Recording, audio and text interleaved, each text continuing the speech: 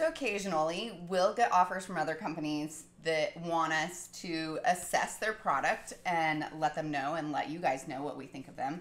And one of the companies that recently sent us some lids for canning is the Forjars jar company. Exactly. They've actually sent us quite a little package here to test today. So what we're going to do is we're going to test their lids against some others here. So we have 12 regular lids and rings. Now these videos are already up on our website testing them. We tested applesauce with those ones. We have 100 regular mouth just lids, and I love that you can buy from this company in bulk, and when we price their products, it seems as if we can really get a good cost savings with them when you buy in bulk. That's the best way to do it. I mean, honestly, it makes sense. They're saving money on packaging, and so that saves you money in the long run. Then we had the wide mouth lids and rings, and 100 wide mouth lids. Of the lids, Then they sent a cute little sticker, you know, if you want to put it on something. Towel too. A nice towel. It's kind of cute. And a happy canning that gives their social media contacts. So let's just pull out some stuff here and do some little bits of comparison. So what we have today are ball lids, Kerr lids, Golden Harvest lids, the Mainstay, which if you're not sure what these are the Walmart brand of lids, and then we have Forjars. So all of these you can just pick up at the local grocery store, and these ones you need to order. So let's take a look. So I'm going to go ahead and pull out at least one of each of these so we can compare them. We're going to do a pressure canning video today where we actually pressure can with one of every lid. Yeah, we're going to do Great Northern beans. I have this recipe that I love to do, white bean chicken chili, and it uses the Great Northern beans. So perfect. We thought we'd do those. Perfect. Okay, I guess I could be opening this one. All right. So I'm going to actually move these. So that's our harvest. So that we can just compare them. So let's start by talking about the thickness of the metal based on just feel. Now we're not going, this is no scientific, we haven't looked up the thicknesses, we're just going on the feel of these in our hands. So now when I feel these, the ball, the Kerr, and the Forjars feel about the same. The Golden Harvest and the Mainstays also feel about the same thickness as each other, but thinner than those two. Than those three, yeah. With the Mainstay feeling more pliable and the Golden Harvest firmer. Firmer, yeah. What do you think? Yeah, I think the same thing. Now, as far as the buttons go, I thought the buttons on all four of the Kerr, the Mainstay, the ball, and the Forjars is really a good pop to it. The Golden Harvest, if I use fingers on both sides, it doesn't seem to be as flexible unless I use just one finger on one side. So, and that's probably because it's more domed. Right, and it matches the fact of what you just said. It seems like a firmer. Yeah, no, that metal. makes sense. Now the seals. Let's talk about seals.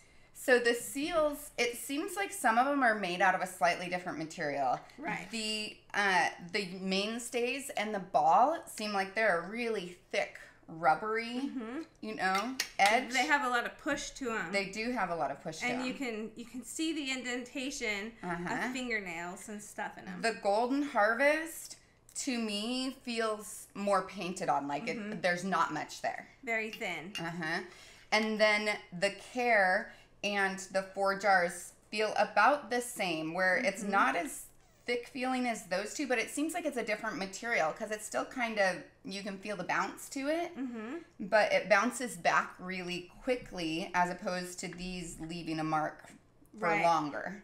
Right. And those are about the same. Which is kind of interesting because when I looked on the packaging, Ball and Kerr used the same manufacturer for their lids, and so that's kind of interesting. It is interesting that they're different. To me, that they're different, or at least they appear different to us. Right. Now let's talk about the edges. Okay, so Forjars appears to have the largest curve over the edge, which actually gives it that, it's not necessarily sharper. Like last week when we did the videos, we thought perhaps it was. But when we get them all laid out here, they're all about the same sharpness. But what that edge does, what I noticed when I went to open it, you have the possibility of curving it in a little more. Bending it in when you're opening your jars versus, if I was just haphazardly trying to open it, I don't know that it would have made as big of a difference, but I like to use a spoon and not mess up the top so I can use them with dry goods and stuff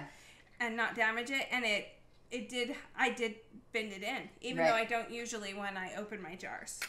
Yeah, I think Ball and Kerr are probably the best that way about not curving over so much. But honestly, I've canned with all of these, and they seal really well. Every one of them seals. So we're not worried about that aspect of it. This comparison is mostly just more of that visual and tactile comparison because we've canned with all of them and they all seal good and they have a good pop when you open them. When I opened the Forjars, the apples that we canned with them already, it had a nice pop to it, just like the other lids. And then with the Forjars, we haven't done pressure canning yet, so that's what we're going to do today for our comparison. Yep. So let's get started.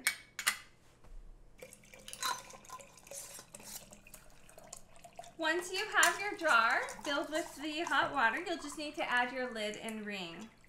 Making sure if you got anything on the seal, this one's pretty easy, that we're not getting anything on there, but you'd want to wipe that down.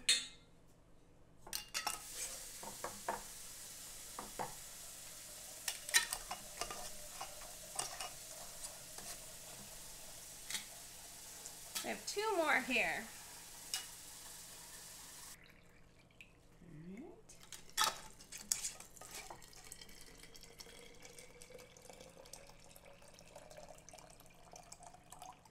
Doing the beans is one of my favorites because they're so easy. So easy. Yeah, I usually do like 48 in one day. I'll get multiple canners going. Yes. Well, and a lot of people think, oh, but beans are easy. You just soak them and cook them. But I always forget to prep them. Right. And my kids love to eat beans almost as much as they love spaghetti. It's just beans and rice is a go-to. Sure. But if I don't have beans cooked up, I will forget and I'll be promising them for like a week. Oh, sure, I'll make them. And I just never get around to it. Yeah, for me, it's the convenience. I like my day is so regimented. I've got so much going on with 7 kids and a little farm and all kinds of stuff going on with our business and, and just family stuff in general. Right. I mean, everybody's lives are busy. It doesn't matter what it is. Your life is busy. You fill it up. Yep. So for me, it's just fabulous to have it done already. Plus, we have some older beans and I found that once they get past 10 years old, then, they're still good, but they take forever to get soft. Right. So. And pressure canning really speeds up that process and just makes them really good. No, they're perfect every time now. I used to, skip doing any beans because I couldn't get them the right texture, but now I love it. Perfect. Well, let's put these in our pressure canner. We've already put our 3 quarts of water in the bottom of our pressure canner. Now, if you need a reminder on how to use a pressure canner, go ahead and take a look at our canning basics videos.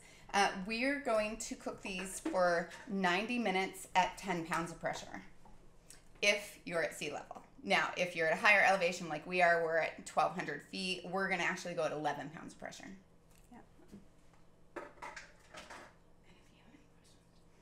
And if you have any questions about how to adjust for your altitude, go ahead and take a look at those canning basics videos as well.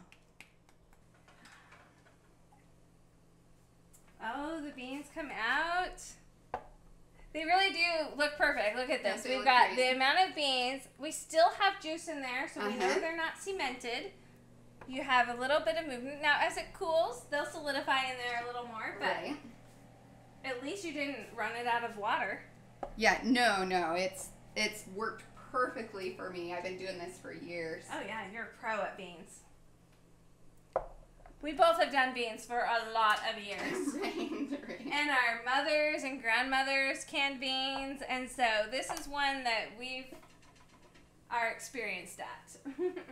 Well, now, for years, I didn't know about it. And I wasn't very good with it. But time time to walk the dog, my watch is telling me. Yeah. Kids will have to do it today. I guess Filming so. day. We don't get out and do those regular weekly activities. You now know what Marie does every day at 11:30. That's right. Anyways, these beans just look great. We've pulled the beans out of the pressure canner, and we are now going to inspect all these lids. Now remember, we used 3 lids from Forjars. We have a ball lid, a Kerr lid, we have a Mainstay lid, as well as a Golden Harvest. Now we don't know which is which right here on the Mainstay and Golden Harvest. I'm going to guess this was Mainstay was a little bit lighter of a gold. I think so. And Golden Harvest was a little bit golder. Right. So for purposes of this, because they don't have an identifying top, we're going to say this one was Mainstay and this one was Golden Harvest based on the levels of gold. So, what do you want to say, Marie? It looks like every one of them sealed. Well, yeah, and that's the thing. We just pulled these out of the pressure canner, and they've already all sealed. So, I mean, really, when it comes down to it, you're thinking, okay, yeah. these are all decent options for us. Now, we still have to remove the rings and clean them, which we always do that 24 hours later. You guys don't see that on the videos because we don't come back and film a whole nother day of prepping them. But if they seal like this, we never have any troubles with them when we pull off our rings. At least I haven't. No, I haven't either. Yeah. So, I mean, really, I would say take a look at your lids, see how they work for you. As long as you do a good canning process, I've found that the majority of lids out there are going to work well. Right. You know? Right. Now, then it's going to come down to price for you and personal preference. Right.